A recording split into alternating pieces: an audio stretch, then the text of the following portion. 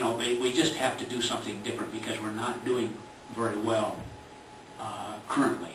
And so I would ask Mike that when we, the sheriff and the city, we'll get the city and we'll set up a meeting and certainly a task force, because we really do have to attack this, I think, with some aggressiveness, because it's just not getting any better. Yeah. Points well taken. I have talked to the sheriff already this morning. Larry, are you willing to... I'll give that a hand. Okay. Then from the county side, Larry will be from the Board of Supervisors to sit on that and work with other county staff here to forge some type of group. I see Farm Bureau moving, and probably more than just exercise. No, I just want to walk around. And she's going to weigh in on the subject. Come on up.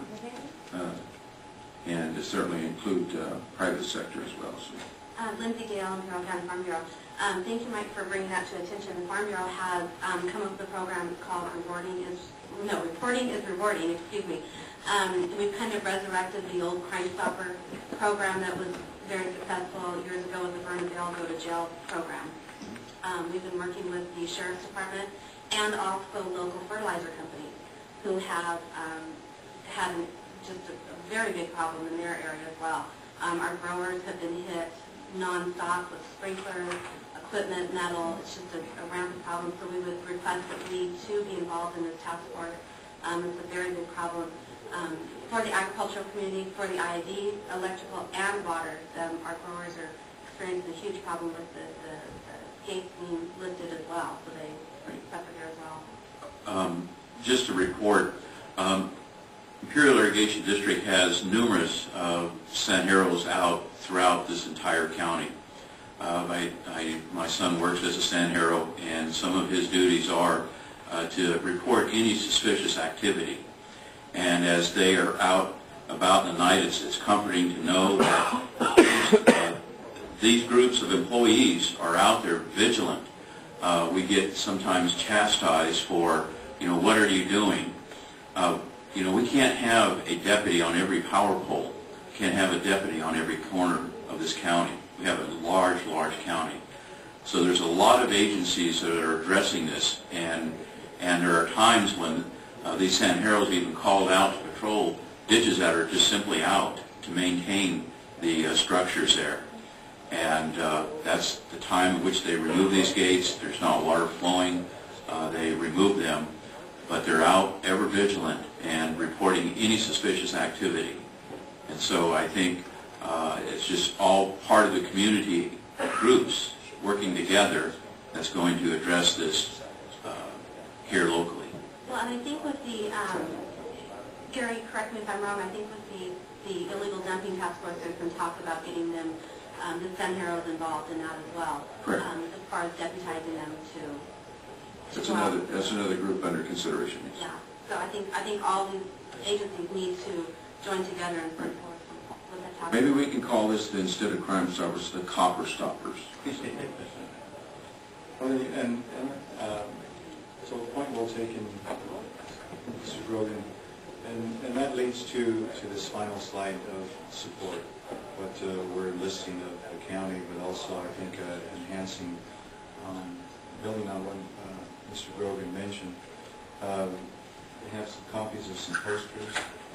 Just a little blurb sometimes. If you walk into an office and you see a little poster, it kind of puts the reminder in your mind, and fortunately, unfortunately, it probably will educate someone that walks in that doesn't really read the paper or listen to the radio or see the billboard that we're going to be putting up. But from the county perspective, if you might consider placing some of these posters, educating or informing your employees of what the IID is offering, enlisting all of our employees in both organizations to keep an eye out. I'm not aware of how many employees the county has, but if you have them both, over 3,000 employees, and we can enlist the support of the public. Everybody keep an eye out, and there's no harm in reporting something suspicious. If it's nothing, then it passes. But if it is something, then perhaps we can prevent a crime. Well, and I think, Mike, in that regard, just as was pointed out about using, potentially looking at using Sanjeros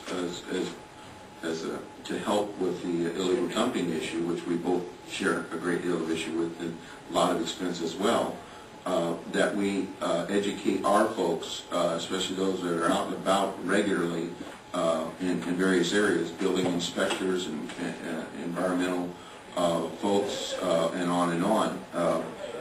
In public works, we have people that are out and about and so forth. So all of these people, educate them so that they know what to look for, and when they do see something, what to do with the information, who to call and what to do with it. So I think it would be good of us as well to add to that list is that we educate our own employees to be good eyes and ears on this particular subject, just as we're going to do with the illegal dumping issue. Very good. So as mentioned, these items of interest perhaps that the county could take. That's the extent of the presentation, and appreciate the offer to. Great. I appreciate the suggestions, and I would go further and on behalf of this board, direct our staff to go ahead and initiate any and all of these suggestions on the county side.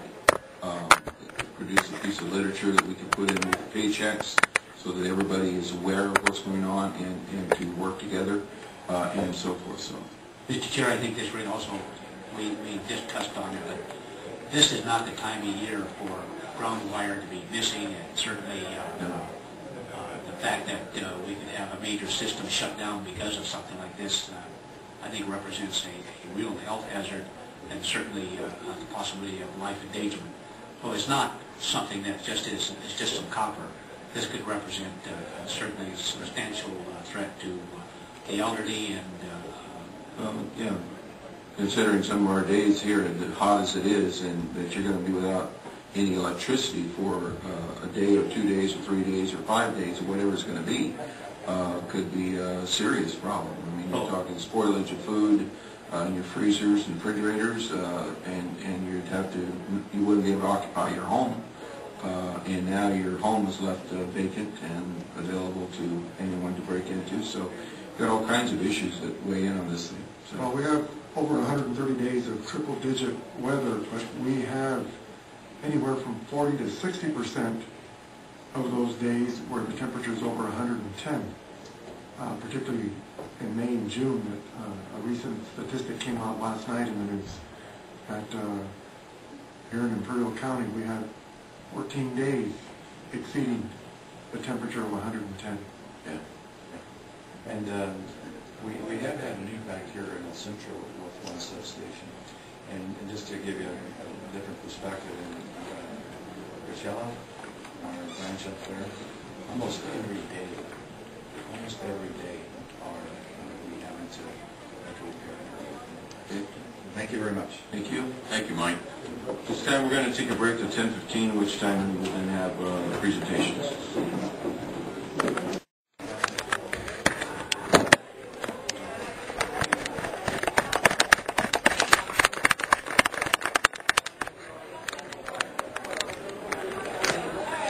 Good morning.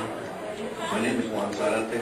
Juan, just a second. Can you close the door for us, please, so we can hear better? Thank you. Juan, go ahead. My name is Juan Zarate. I live in Imperial, California, 92251. I'd like to address the board relative to car allowances.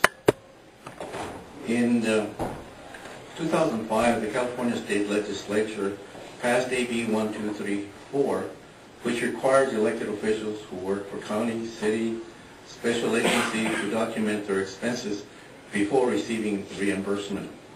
I believe that every employee performing duties on county businesses should be treated the same and should be compensated for actual and necessary travel. This car allowance is nothing more than a perk used to increase the receiver's income and their pension buyout by an obscure and disguised method. Imperial County policy allowed elected supervisors and department heads to get a free car and unlimited unchecked amount of gasoline at county's expense.